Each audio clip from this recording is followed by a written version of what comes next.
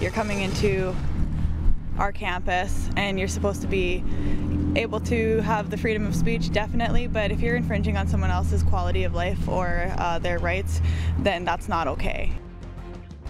Make any sense to you? Of course not. That's a University of Regina student, one of many who was celebrating the police arresting someone on campus for saying things they didn't like to hear. Welcome back to The Source. I'm Ezra Levant, slamming the book on free speech. Universities are meant to be a place of skepticism, debate, learning how to deal with new and difficult ideas. So why are some Canadian universities bringing in censorship and speech codes like that young lady loves? Well, the Justice Center for Constitutional Freedoms has released their annual Campus Freedom Index, outlining which universities are threatened by administrations and student unions. John Carpay, the president of the Justice Center, joins me now from Calgary. Hey, John, welcome to the show.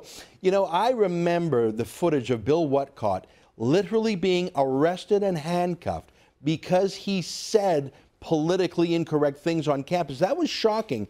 But to hear the clapping and cheering of students like that young girl there who said, well, free speech is one thing, but you can't upset my feelings. Young people, I am afraid, no longer value free speech as much as they have in the past, in the 60s and 70s, let's say.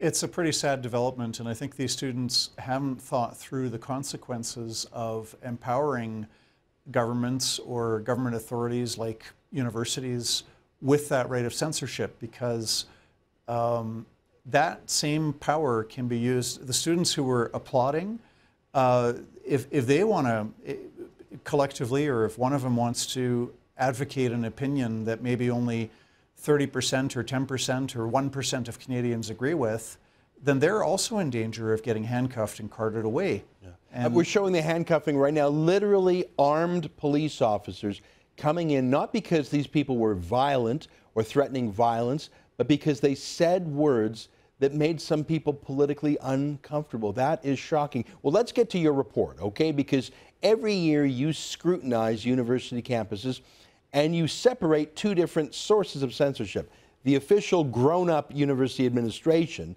but the student politicians and their student unions too. Let's start with the best. Let's start on a positive note. What are the universities that have the best record for free speech in Canada? Well, in terms of its policies, the University of Toronto has got very good written policies. They have an anti-interruption policy that expressly states that you're not allowed to disrupt somebody else's event. You can't, block access to the doors and shout down the speaker, because that's not a legitimate right of your own free expression rights. You don't have a right to silence somebody else. Unfortunately, U of T on the practices side last year charged almost $1,000 in security fees to a men's issues awareness group to provide protection from potentially violent and angry feminists who were going to be shutting down the event. And so that use of security fees is problematic. That's incredible. I mean, put the shoe on the other foot. Imagine if there was a women's group that was having a meeting and they were told, well, sorry, little ladies, we need to hire thousands of dollars worth of police to protect you from bullying men. That's unthinkable that women would be charged to protect them from men, but that a men's group would be charged to protect them from potentially violent women. That is a form of censorship. That's sort of a Jim Crow form of censorship. It's not called censorship, it's called a security fee, but it's the same purpose. That's a gross case. That's a U of T also, you say, eh?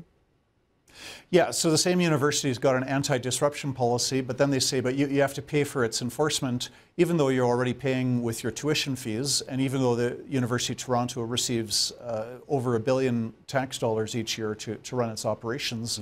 And for your typical student group, they can't afford $1,000 or even $500 for to pay for security. So what it does is it prices unpopular speech out of existence on campus. Well, give me, you said U of T has some good rules but some bad practices.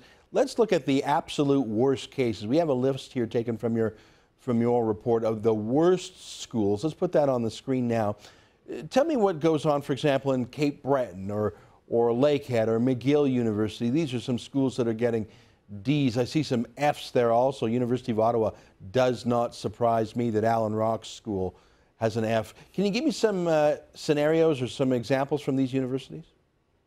Well, at McGill University, there was an incident last year where one of the members of the Student Society executive had circulated a political comedy, political satire video that pictured President Obama. It was spoofed.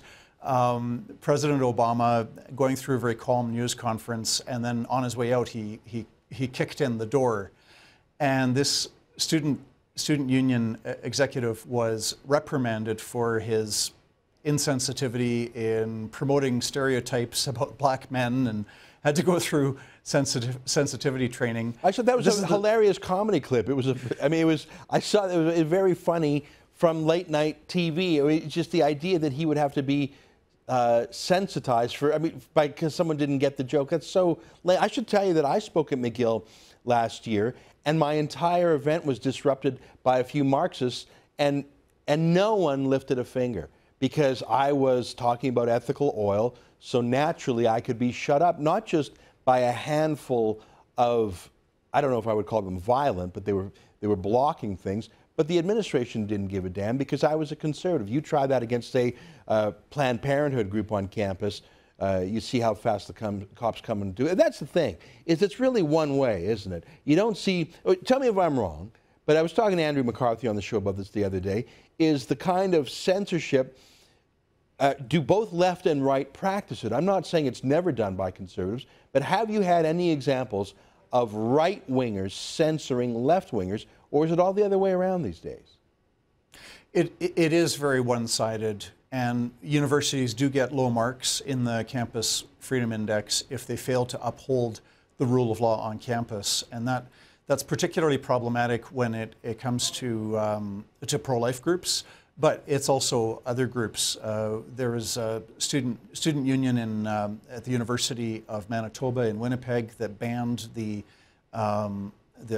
Palestinian rights group, the anti-Israeli apartheid group, banned not because of misbehavior or misconduct of the members, which would be a legitimate reason for banning a club, but purely because its views and opinions made people feel uncomfortable.